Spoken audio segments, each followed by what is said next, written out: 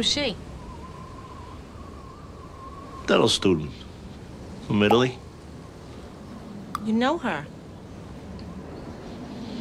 We had lunch. Lunch?